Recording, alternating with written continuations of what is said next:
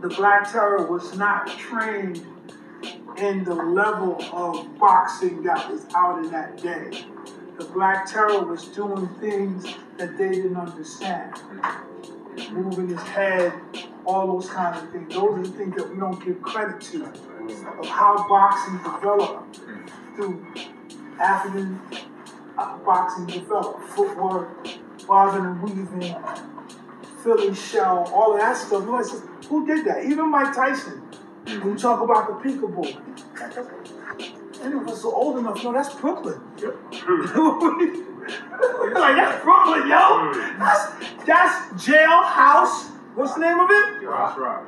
Why do they call it Jailhouse Rock? The Rock. The rocking motion. Thank you, sir.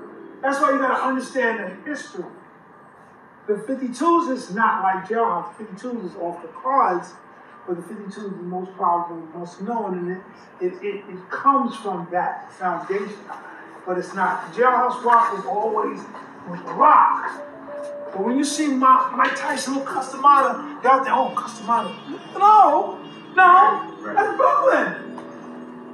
We all knew it, but nobody ever said that. But read about the Black Terror. The Black Terror, he didn't like it because Black Terror was like Jack Johnson. He had a white wife and mixed kids, and somebody would say something about his kid, and he would, this is what dudes getting hung. But you ain't getting hung if you're a bad dude. He's a bad dude. You know, he's just the opposite. His father's white, right? His father's white, his mother's black. But the Black Terror, his wife was white, like Jack Johnson. And people say he didn't like being called Black Terror.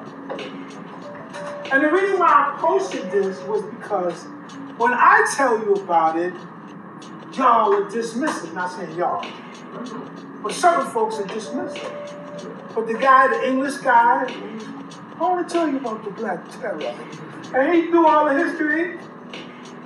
Years ago, I go back to, this is the Grand Master here of our history, because when I was with Dr. Clark, and I was with, of course, my father, Dr. J, learning how to research. That's what education does. Learning how to research, to find out things. And I was among these guys, and they were teaching me how to find out these different stories and these different things that were coming about. But what happens today is a lot of guys who are talking about 52s, they're just a bunch of street dudes who've done no research and making a lot of jailhouse stories. And you know, people like chaos, they like anarchy, and they don't like the truth. So I said it was kicking because it was called knocking and what? Kicking. Before 52, before Carolina Chaos. This is what these guys taught me. To research it, look it up, oh, knocking and kicking. Okay? Before the Virginia Shuffle. Virginia Shuffle. You ever saw footwork? Yes, sir. Every single African tribe had a martial arts system. Every single one. And every single one that got put in slave over here was part of that system. Here in the Caribbean. It only makes sense. It only makes sense. So this guy, the Black Terror, he didn't like that name. He didn't like that name. He thought it was derogatory. He thought it was condescending.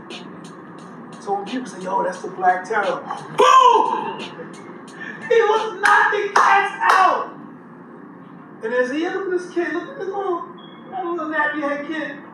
Boom! He was knocking dudes out. And ain't nobody was talking about hanging him either. Jack Johnson. Wasn't nobody talking about hanging Jack Johnson. You feel me? And y'all who know history, you getting hung for that. You ain't care about that. Because nobody want to die. I said,